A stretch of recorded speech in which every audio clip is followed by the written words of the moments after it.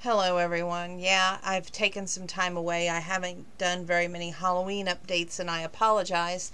I actually have an old school shirt on tonight, one I haven't had on in a year, and it's an extra large. Woohoo, raise the roof, right?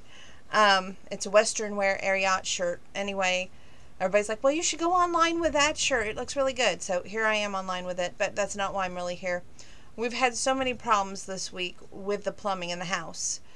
So much so that we had, well, I'll just be honest.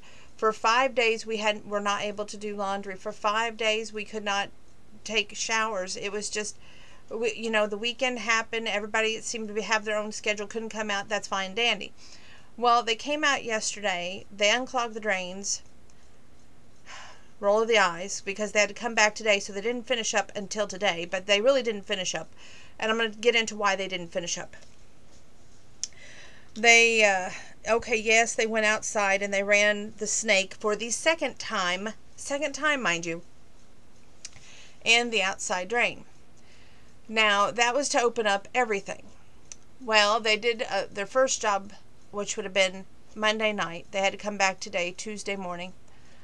And I just got to tell you, when you're a plumber and you know that there's A, an elderly veteran, and B, a female in the house, you should be more, I'm trying to think of the words here.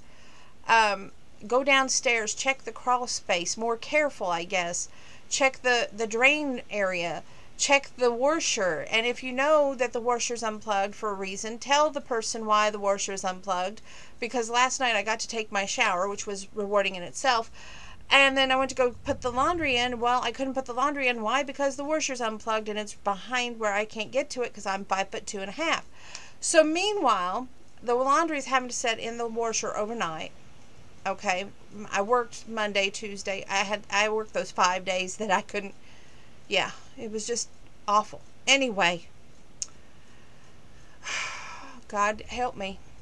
I go downstairs, and something told me, look in that corner where we had Kima out, and they had to do all the reconstruction of that area, and sure enough, it's messed up again. To me, show a little kindness, show a little compassion, show a little heart. Get downstairs and take care of the mess that you created before you say, you know what, we're done. No, you're not done. And now when I flush the toilet, the shower gurgles again. Am I having a nervous breakdown? Maybe. Do I deserve it? Hell yeah.